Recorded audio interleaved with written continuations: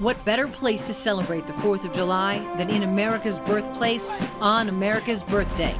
It was right here in Philadelphia, on this very spot, where the seeds of democracy first took root, where a few heroic deeds forever changed the course of history. The word independence doesn't actually appear in the Declaration, but rather it is titled the Unanimous Declaration of the 13 United States of America. Mid-December 1776, with the British closing in on the city of Philadelphia, the Continental Congress evacuated to Baltimore, and suddenly I found myself responsible for all the incoming and outgoing mail for the delegates.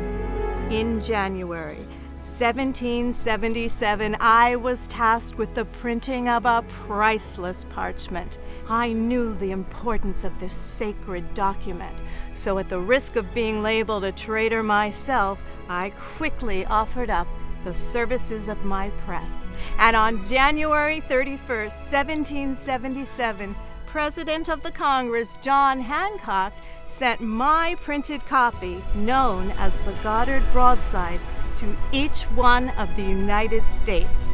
It was the second printed, but the first to include the typeset names of the signatories. Also included was one courageous woman. I put my own name, as publisher, at the bottom of the document, making me, in a sense, not just the first, but the only woman signatory. For a time, I was known as Robert Shirtliff. I was the first woman to disguise myself as a man so I could become a soldier. I was 22. I enlisted.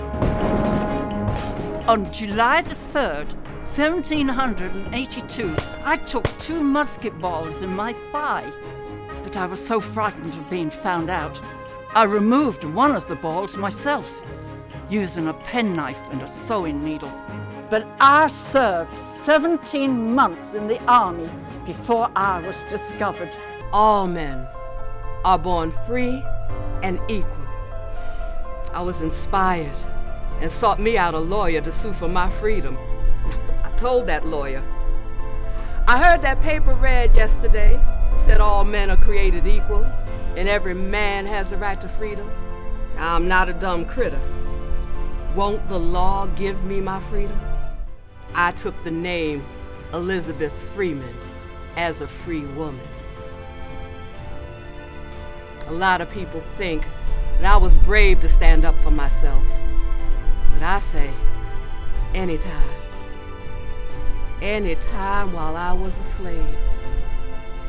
If 1 minute's freedom had been offered to me, and I had been told I must die at the end of that minute, I would have taken it. Just to stand 1 minute on God's earth, a free woman. I would.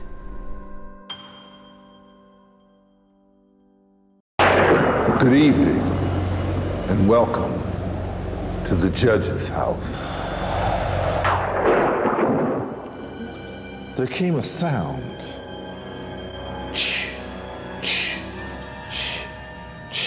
Got louder. And faster. And he looked around and he couldn't see the rats. They were up in the walls, they were down on the floor, they were everywhere, but he couldn't see them, and all of a sudden the noise stopped. Malcolm looked up the rope and he saw this great big rat coming down with those big red eyes looking at him.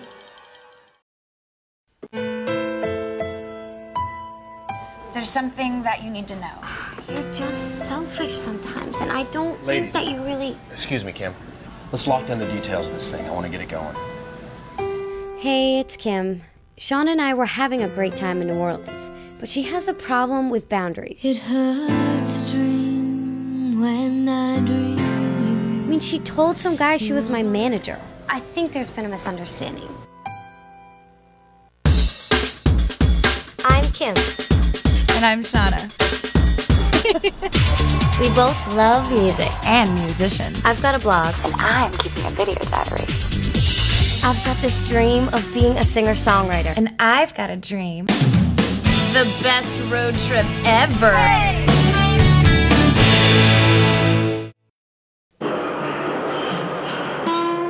The first thing I remember is the big, large wall and a large metal door shutting.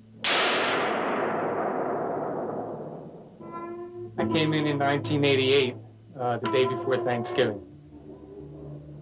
And by the time I got onto the block, it was 6, 7 o'clock in the evening. It was dark, and there were people all over the place. And they opened doors up, and for as far as I could see, it was dark and there were people.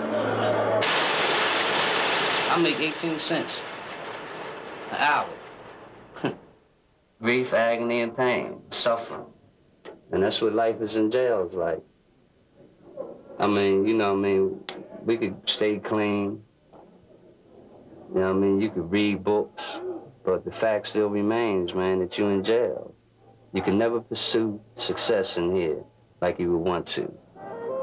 The man says, I know why the caged bird sings, you know, and it's not a song of joy at all. You know, it's a song of grief and pain, you know, that he sends to God.